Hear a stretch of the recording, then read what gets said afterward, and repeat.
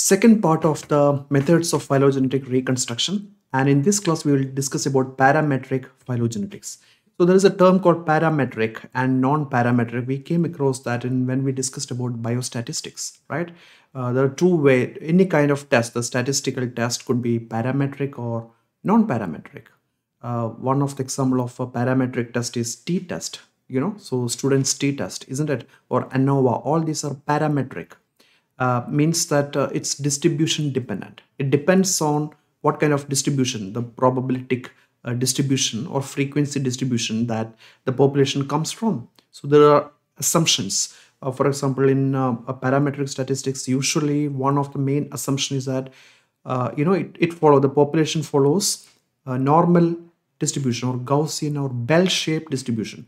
So if the distribution is not normal, you cannot do that, or unless you can, of course, the second option is you need to convert that into the normal distribution before doing all these tests. So if it's completely not a normal distribution, then you need to go with non-parametric test like a Kruskal-Wallis test.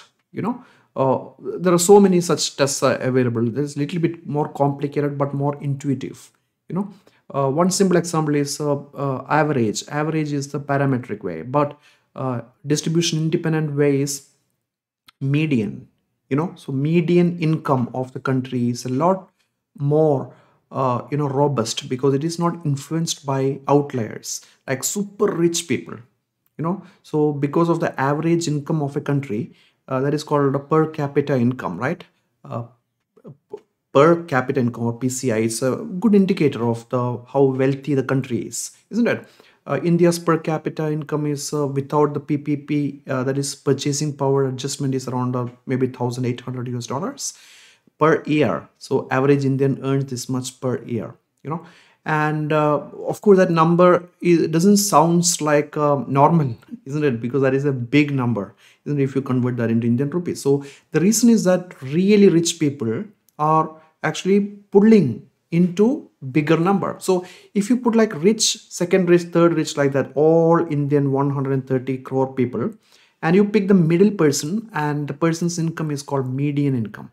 So that is independent of how rich the super rich people are, or how poor the really low income people are. So that is called non-parametric, right? So yeah, so that is the idea of this parametric versus non-parametric, right? So here we will see that we have already seen non-parametric phylogeny in the earlier class. That is called maximum parsimony, right? That is actually a non-parametric method. And here we will see parametric. Parametric means distribution dependent, right? So two of my favorite books for phylogeny are, of course, Barry G. Hall's Phylogenetic Trees Made Easy, which is really simple, intuitive introduction to how to actually make the trees and how to interpret it. And this is another very interesting book, Baum and Smith, Tree Thinking. It's very intuitive and very easy way to interpret the phylogenetic tree. And more advanced two books which I suggest everybody is the Phylogenetic Handbook. So this is Cambridge University's press. And then we have William Lieberman, Phylogenetics, the Theory and Practice of Phylogenetic Systematics, the second edition. These two are also very good book. Okay, so I suggest all of you. So the idea is that there are two kinds of phylogenetic reconstruction methods. First one is distance-based or phenetic or clustering algorithm, isn't it? Minimum evolution or UPGMA and neighbor joining, we discussed in the last class, right? So all these are called distance-based because the starting point of all this is a distance matrix, and from distance matrix you are making a tree. Only one tree will be made. You need to have a distance matrix, so that distance matrix you can either you can use p distance or Poisson distance, or you can correct the distance using many of the evolutionary models like Jukes-Cantor or Kimura 2 parameter. We discussed everything in the last class, right? So that is where in that sense all the distance-based methods can incorporate models of molecular evolution. You can adjust the distance with you can correct those evolutionary distance with the models, right? And yes, so all these methods need a distance matrix. And the entire differences are actually constrained to that's just number, like human and chimpanzee, how much is the similarity or how much is the distance, just percentage values or probability value, right? So that is we are losing a lot of information in that. So that is why the distance methods are not really accurate. Then comes the discrete character method. These are called cladistics method, right? So cladistics are actually evolutionary methods, a lot more robust and a lot more better than the distance space method. But this one is actually very, very fast, while discrete character based methods are kind of slow, right? So in which you can have non-parametric or parametric. So non-parametric example is maximum parsimony, which we discussed. The biggest advantage of this parsimony is that it's for ancestral character reconstruction. We will come to know, I mean, we can predict how the ancient sequences had been, even if we don't have any fossil evidence, and we can still predict it, right? But the only problem, the one of the main problem with maximum parsimony is that models, all these juke scanner or cumulative parameter or HKY, GTR, nothing can be incorporated into it, so there is no support for models. And of course the long branch attraction, there are multiple problems with maximum parsimony. Now coming to parametric method, maximum likelihood and Bayes inference, these are the two main methods for phylogenetic reconstruction. ML is very accurate, but it's very slow. But Bayes inference is super fast because it's very intuitive algorithm that they use it, and moderately accurate, BI. So currently the gold standard seems to be BI. If you look at the papers, most of the papers look at the Bayesian inference. And yes, so this both these algorithms of ML and BI is beyond the scope of this class. So I will just briefly introduce what these methods are, which we have already come across when we discuss these concepts in statistics. If you remember, maximal likelihood is that given competing explanations for particular outcome, which explanation should you choose? So the idea is that any explanation with maximum likelihood. So it is kind of equivalent to the probability, so probability and likelihood are quite related concepts, So explanation that makes observed outcome most likely is the one that has to be preferred. That is what the maximum likelihood is all about, as the name says.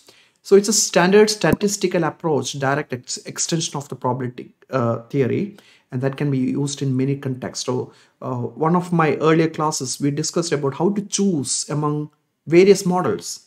So for that, we use the same maximum likelihood method for choosing the best model, right? Best fitting model. That is called HLRT test, hierarchical likelihood ratio test. So that is exactly what this method is all about. And it's a method for estimating the value of the parameters in a model based on the data that you collected. So parameters in a model means model is an equation, and parameters are the equation will have some variables, right? So that what are the exact values of that variable, that is called parameter. So to estimate those value, we can use maximum likelihood method. So likelihood is the probability of data given model. So that is what is very, very important. Probability of data given model, that is likelihood, which is equivalent to two lines is basically equal to, but it's not equal, but it's equivalent. There might be because conceptually these two are different concept, right? It's not exactly equal, so it is equal. In mathematics, the three lines means equivalent, right? Equivalent sign. So probability of data given model is equivalent to likelihood of model given data. So in order to calculate likelihood of model given data, a likelihood of the model basically given one data, right? That is basically probability of the data.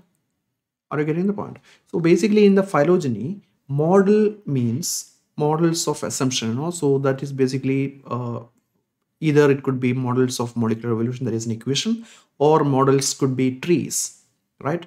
We don't know which tree is the best. So let us say 1,000 trees are there. Each tree represents each model of the evolution, among which model to choose. That is where the ML stands with, right? And data in phylogeny is basically our multiple sequence alignment. So any kind of phylogenetic reconstruction, we start with an aligned alignment, aligned sequences, isn't it? It could be different species or it could be different genes. So that is our data, right? And from that data, then given particular model. So what is the probability of getting the data? That is called likelihood. I hope it's clear to you. So probability of data given model, DM, is the likelihood. Now the reverse, probability of model given data, the opposite of this maximum likelihood, is called Bayesian inference, right? So we'll come that in a short while.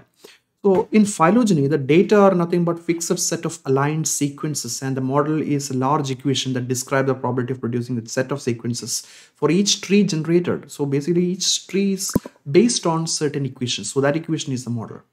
And parameters in the equation that gets estimated by maximum likelihood are the mutation rates and the branch length. So both of these are being calculated by the maximum likelihood model. And of course, ML needs a model of evolution. You need to specify which model to use. That is basically the equation like HKY.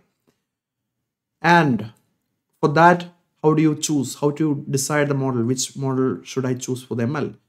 Of course, you need to do a model test, best fitting model test. So model selection, we have already covered the topic earlier, right? And each substitution has an associated likelihood given the branch and certain length, right? So this, we have already discussed the sack containing biased and fair coins, and whatever the result is, so the result is basically H. No? So that is the data. Now coming to a model, to explanation. One is that the coin is fair, or it could be coin is biased. So it looks definitely biased, right? It's unlikely to get like 10 toss or head, right? So it looks like a biased one, but formally to test it, you need to calculate the likelihood for first. So each one, the probability is 0.5, 0.5, 0.5, isn't it? And if it is biased, because biased is probability of 0.75 to get the head. For tail, it is 0.25. So for biased, this is the second likelihood.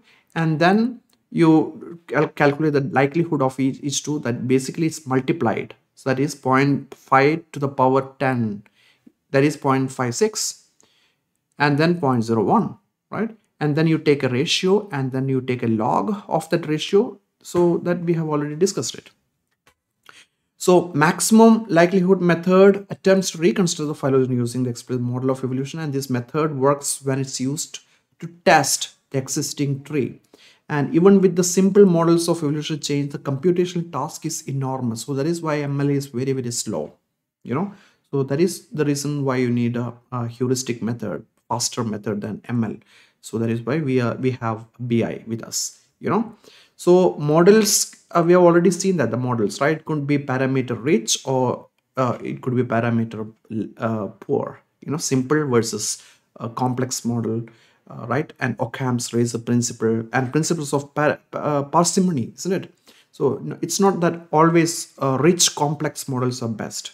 So maybe simple models could be equally good, right? So each model can be further changed by I and G parameter. I means invariable sites and G means gamma distribution, So yes, so all these are different models. So each model, we can use these models in the maximum likelihood. That is the idea, right?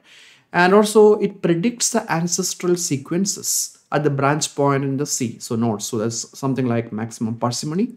Ancestral sequence reconstruction is possible, and can provide information about the timing of the acquiring of the novel trait or mutation. So the timing will come later in this class about time calibrating the tree.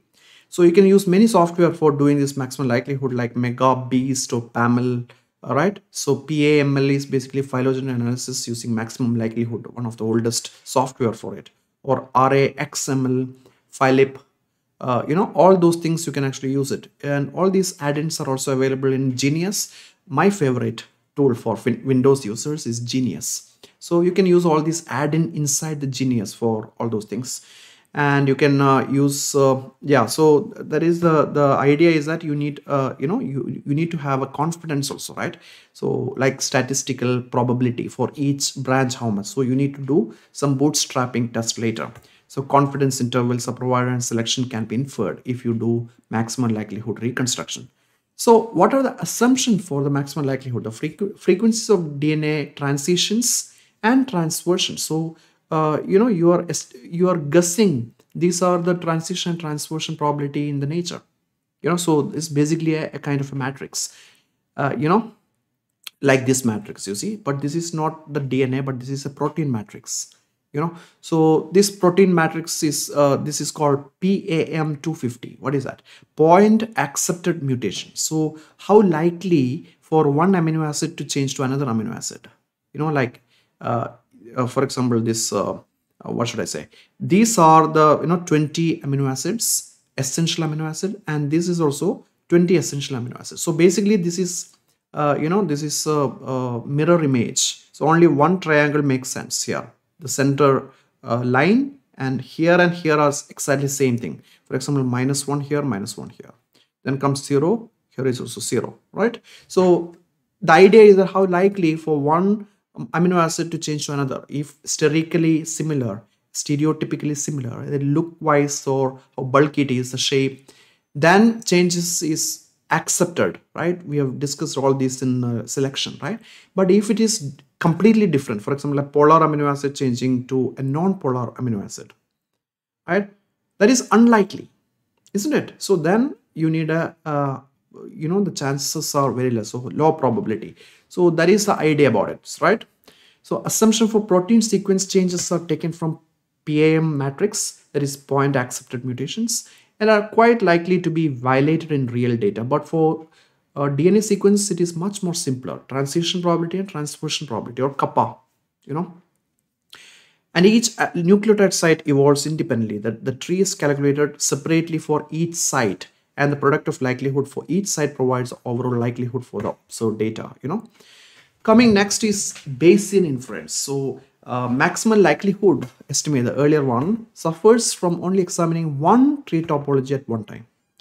So, but the Bayesian is not like that, not just one, but it is like tree topology itself is a separate parameter to be estimated, while examining multiple topologies. So that is the main idea, the difference here, Bayesian and maximum likelihood. But if you look, the core of Bayesian theory, that itself is a fundamentally different approach to statistics.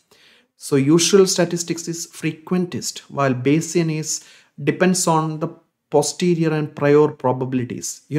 So Bayesian statistics is a concept that is concept that the probability of event depends partly on your initial estimate of that event.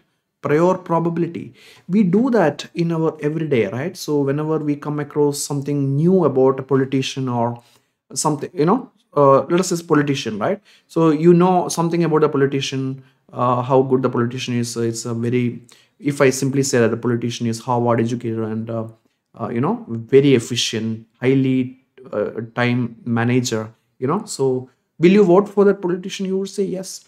Then I simply add one more information. The politician is highly corrupt. Then you might have naturally changed, right? So it depends on your initial estimate and your relearning. That is what the Bayes inference is all about. It's not fixed, So yeah, so it depends on that initial event, the prior probability, and prior probability becomes posterior. Again, it becomes prior. So that is the idea of this Bayes inference.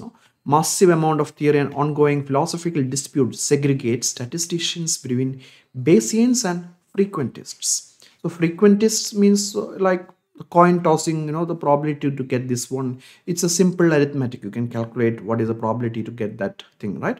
So frequentist is also depends on frequency of distribution and all those ANOVA, t-test, everything, right?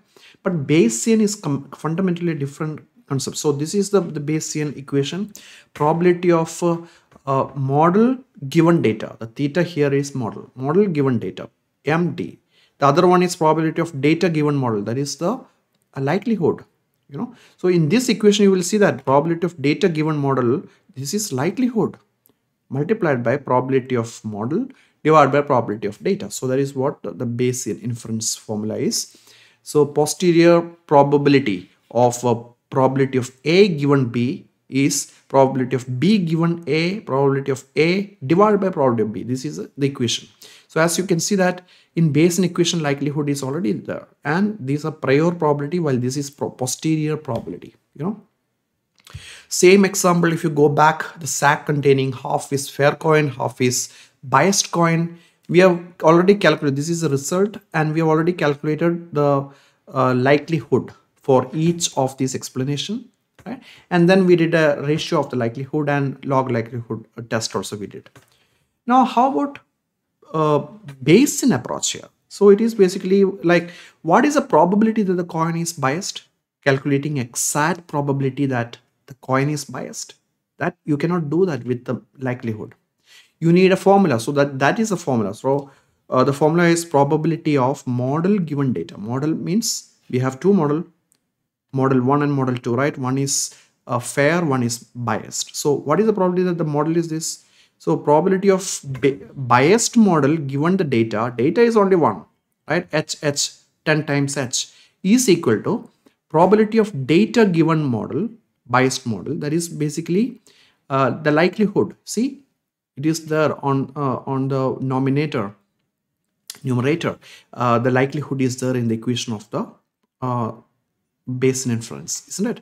So probability of this is basically the first part is called likelihood, multiplied by probability of biased model divided by probability of the data, right? So probability of biased model is 0.5. The data is probability, combined probability across two paths. So that is 0.98. So if you do this calculation, it's going to be 0.98 is the probability of getting that. It's pretty high probability that the coin is biased, right? 0.98 means almost 1. That is almost 100%. It's that.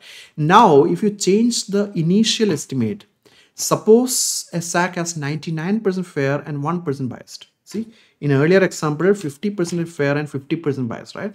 Now let us say, suppose the SAC has only 1% biased, and then you get this data. See, so it depends on the prior estimate, right? That is what the Bayes inference is all about. And if you do this calculation, then you're going to get 0.37. That is only 37% chance, because your prior probability is very low, so that is the reason. That is how the Bayesian inference work. So frequentist versus Bayesian, fundamentally these two approaches are very different. In frequentist, the parameters have unknown but fixed value, and therefore it cannot be treated as random variable, but that is not the case in the Bayes inference.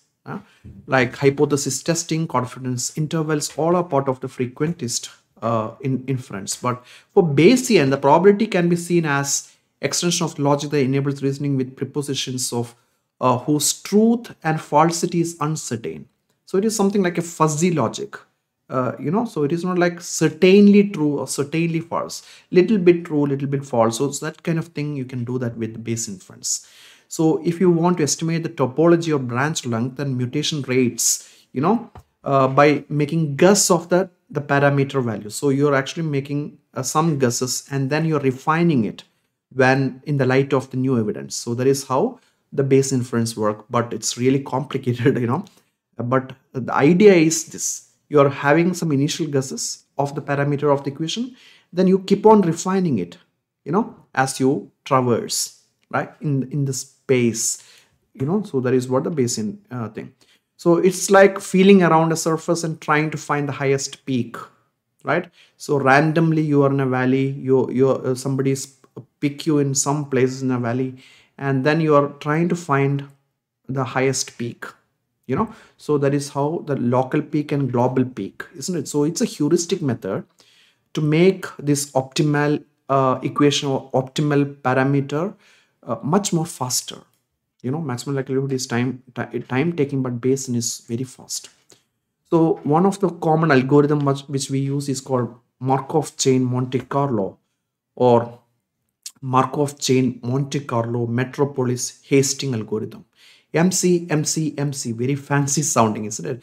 Yes, it is actually coming from the Monte Carlo. Is a very famous, casino in the Europe, Spain, isn't it? So this Monte Carlo, the gambler's paradise, isn't it? So it has actually originated from the algorithm, So so it's actually introduced some elements of randomness into the modified parameter. So that actually significantly improves the estimating the parameters in a model, right? So one simple example is that, okay, So there is, let us say there is a family function. You are a super rich person, of course. Then there is a family function in Delhi, and Delhi has got three hotels: Holiday Inn, Leela, Kempinski, and Taj. All are five-star hotels, isn't it? So and so the first probability, that this values means probability that a family member stays in a particular hotel. So in a function, marriage function, or you're inviting so many people, and some people are stayed in Holiday Inn, some are in Leela Kempinski, and some are in Taj, Delhi. And the relative had a faulty plumbing, you know. So that is the here it is A. So that means that here this first probability is the probability that a family member stays in a particular hotel. So zero point 0.6 is the probability that Holiday Inn. 0.3. So most of the family members stayed in Holiday Inn. Few stayed in Leela, and very less stayed in Taj. Now in Holiday Inn, a room to have faulty plumbing is 0.33, around 22 percentage chance. Leela chance is very low because it's really expensive, isn't it? 13 percentage. Now for Taj it is quite high, 0.62 percentage. Now the relative complains that his or her room had faulty ceiling, and then what is the probability that he stayed in any of these hotel? To do that kind of calculation, it's actually very simple using the Bayesian inference. So A is outcome. The family member stayed in a hotel room with a bad plumbing. And now the idea is that what is the probability that the person stayed in Leela Kempinski? To calculate that, all you need to do is that this chain will be numerator. 0.3 multiplied by 0.13 divided by all chains. The chain number 1 plus chain number 2 plus chain number 3. 0.6 multiplied by 0.22 plus 0.3 multiplied by 0.13 plus 0.1 multiplied by 0.6. So you will get that answer. Yet another of the problem here. Out of the Amazon shipment in your local city, only 3 delivery men, Raj, Kumar, and Gopal delivers. So 0.3 is the probability that Raj gets the shipment, Kumar 0.5, Gopal 0.2. So most of the shipment is handled by Kumar, isn't it? 0.5. And among the shipment that Raj is handling, this is basically the chance that he miss the consignment, 0.3. Very high probability, right?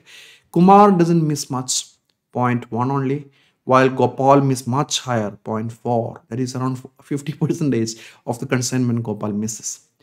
Now A is that you missed a parcel, right? Now what is the probability that it was handled by Gopal, the guy, this person? There is a high chance, isn't it? So to know that, 0.2 multiplied by 0.43 divided by all this, 0.2 multiplied by 0.43 plus 0.5 multiplied by 0.18 plus 0.3 multiplied by 0.31 is equal to 0.32. So it's quite high, So that is how you can do this, the Bayesian inference, So for MCMC, the basic procedure is that we are starting with a simple tree like neighbor joining tree. So the simple tree, the initial tree doesn't actually influence much about the final tree outcome. And then you are actually calculating the model, the parameter. You keep on refining the probability based on the prior. So prior, then posterior. The posterior becomes again prior. So it keeps on, you're refining till you find the optimal parameters of your equation. So that is how the MCMC work. So it is something like, you're basically you're starting here, multiple starting point, and you're going up, you're getting local maximum here. Second jump, so going up here, second, third, fourth, fifth. Now you need to find is the out of local which is the highest. So that is going to be the global maximum. So instead of looking all around to find where is the global maximum, which is very time taking, right? Millions of trees. Instead of that, you're seeding randomly and looking for the local max. So the same procedure, you can use it even for finding the treasure hunt. It has been used in one of the shipwreck with lots of gold. that has actually shipwreck happened almost 2 centuries back in a Gulf, in near the US coast.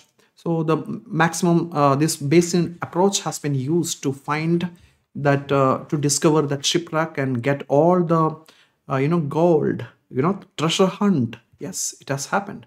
So that is what, right? If it is up, you take up, no problem to find the local max. But if it is down, so it is actually, if the hiker is going down, then if it is very small down, it's quite likely, so move is fine.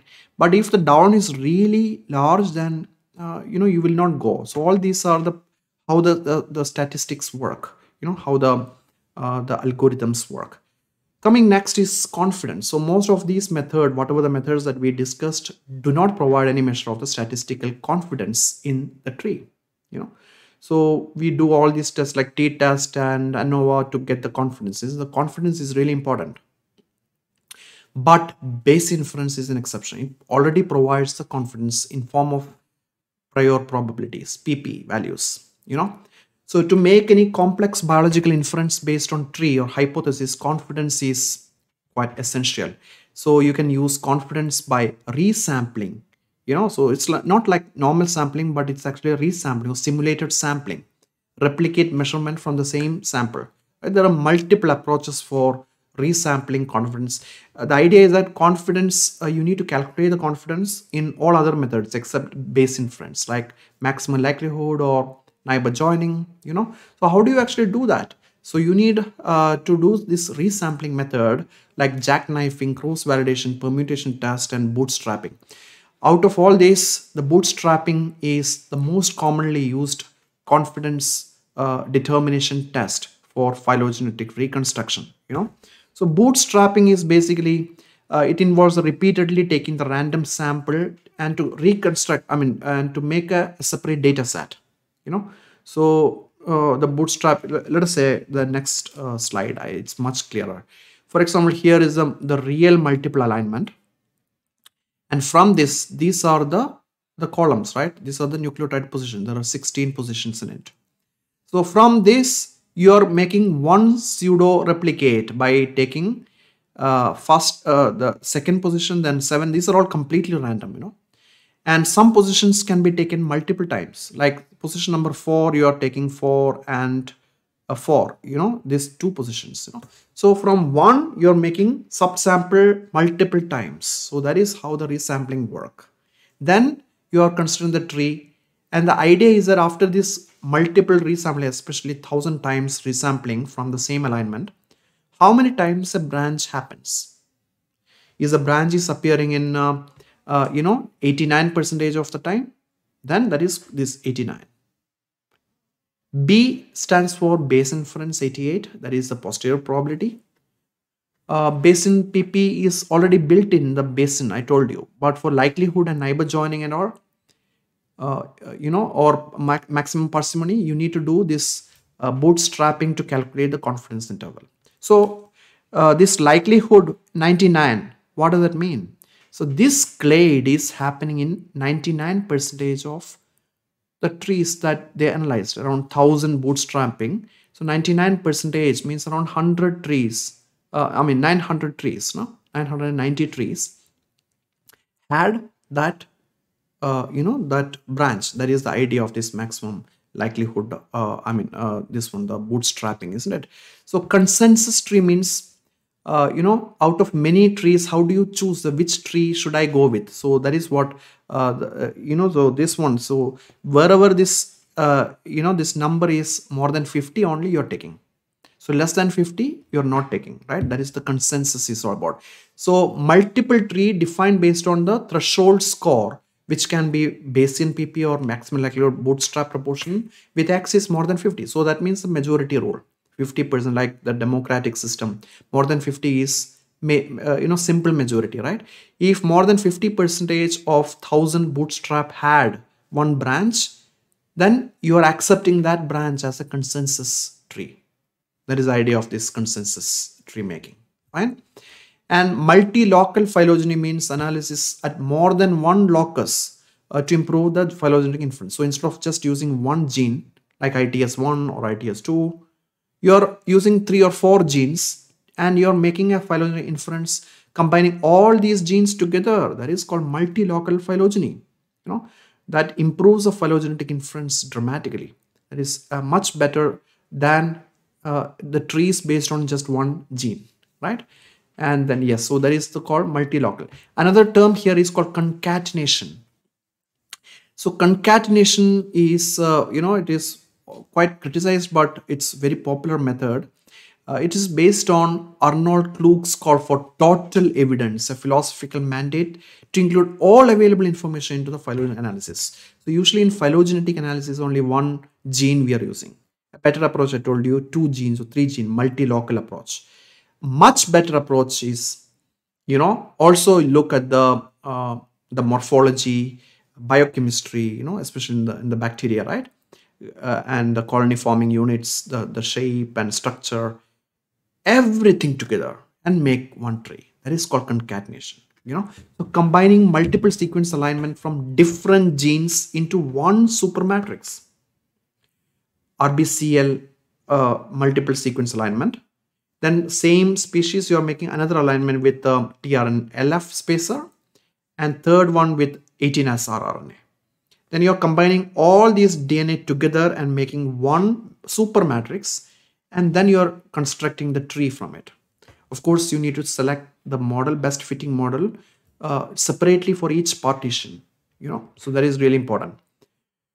Coming next is time calibration. So time calibrated tree or time tree is a tree which is in which the branch length is drawn proportional to the time, evolutionary time. This tree is a time tree. You can see that early Cretaceous, Paleocene, Eocene, Oligocene, Paleogene, Cenozoic, exactly we know when this split happened. Of course, there is a confidence range, interval, lower and upper limit, that is what this line is all about. So how do you make this kind of tree? So it depends, this tree can be constructed by molecular clock hypothesis. That hypothesis is a very, very famous one in 1960s. The Linus Pauling, you might know, the very famous chemist, isn't it? And he is a double Nobel laureate, chemistry and peace, because he is also involved with social activism and he's a very good science communicator. Linus Pauling is one of my favorite authors. He's a fantastic writer. And Emily Zuckerald, so Emily and Linus Pauling in 1962, they published a finding about this. Their idea is that DNA sequence or protein sequences, the mutation are happening at constant rates.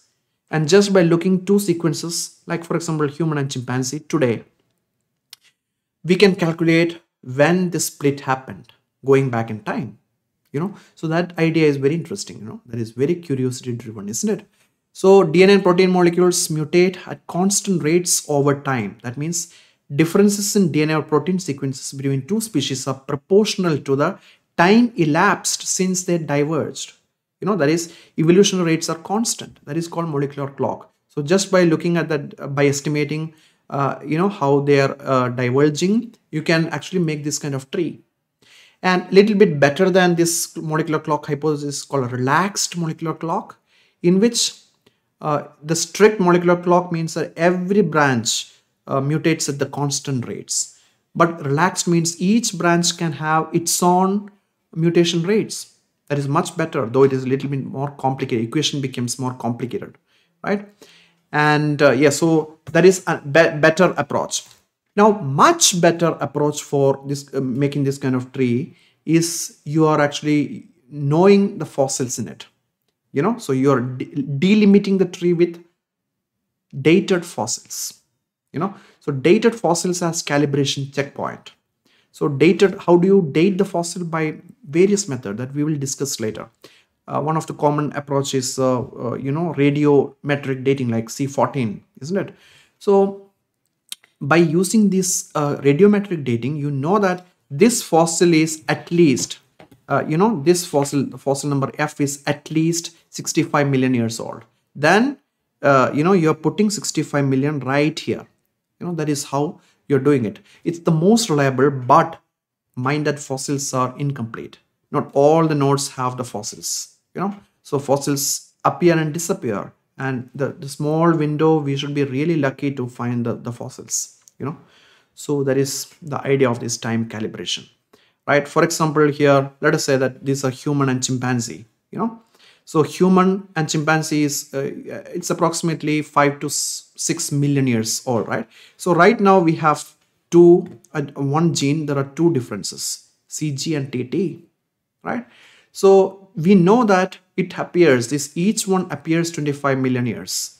So you can go back 25 million years, then common ancestor, right? So at least 50 million years back. So that is why the human chimp is much more younger. So this is not human chimp. So it's 50 million years separation, right? So that is how the idea of this, so you can, the molecular clock hypothesis. So you can use software like Beast, Bayesian evolutionary analysis sampling trees, Beast, very popular freeware for time calibrating the phylogenetic tree, right? So general phylogenetic inference workflow is just a summary. First step is to align the orthologous sequences or concatenated orthologous sequences. Concatenation means you're combining from multiple genes, to get one supermatrix.